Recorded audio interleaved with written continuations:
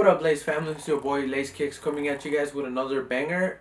I know I've been gone for a minute, but hey, I'm back and I'm here to bring you guys some really dope content, guys. I hope you guys have been doing well, staying safe, and yeah, guys, happy holidays, by the way. Let's get to this video, alright? Alright, guys, so it's an early release. I'm really excited to have gotten these shoes. I know at first they were going really high up. But hopefully, as the release date comes up closer, they drop the price a little bit, and then hopefully, if you guys are trying to get the shoe, hopefully you guys can get it. I'm definitely gonna try to get a few more pairs of this shoe since it's a really nice shoe, and let's get to it, guys. So it's the OG Nike box right here. On the tag it says Air Jordan Retro 1 High OG. The colors are black, varsity red and white, and white. The size is size 10. I wasn't able to get my actual size, which is a 10.5, but a size 10. Can't complain about that as long as I secured a pair.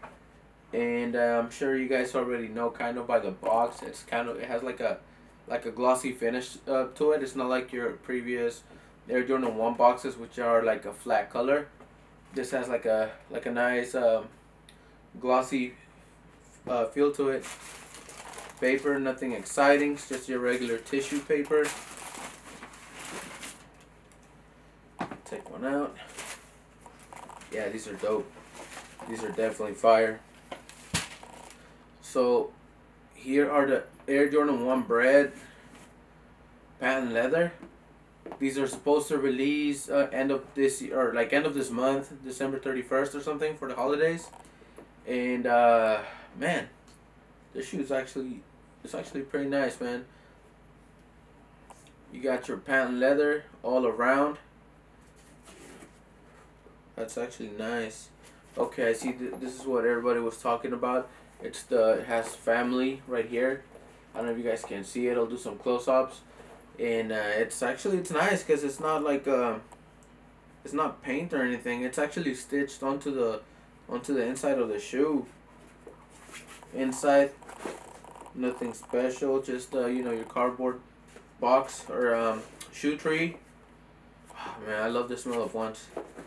Am I the only one that likes that or what? And you get your hang tag right here, which is a nice metal Jordan. I'm sure people will be taking these out, but definitely something dope to have. Not like a keychain, but it's actually pretty heavy as well. It's crazy. It's nice that they actually included something like that in those. This is the second shoe right here. And it comes with, okay, so then include all the extra laces like they usually do in the one. So it has the black laces. And it also comes with a set of your varsity red laces.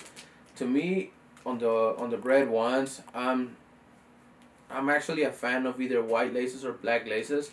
I don't really like putting on the red laces, but it definitely does make the shoe stand out. But I'll probably just keep these with the black laces or white ones, depending. And that's also depending on if I can get my my second pair, because these ones might fit a little snug on me. But it's definitely a pair to just keep.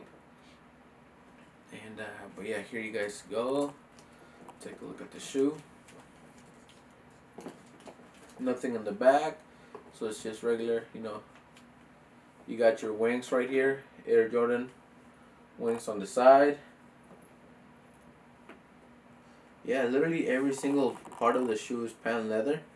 I know some people were not complaining, but they were saying it would have been nice to have this, like the the lining right here, kind of like a fabric instead of patent leather as well. But I mean, it doesn't bother me.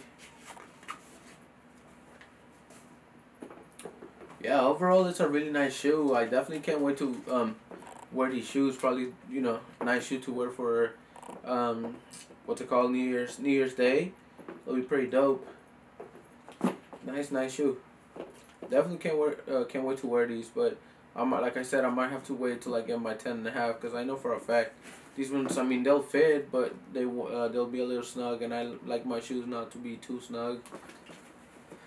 and for some reason ones do tend to run a little bit on the smaller side.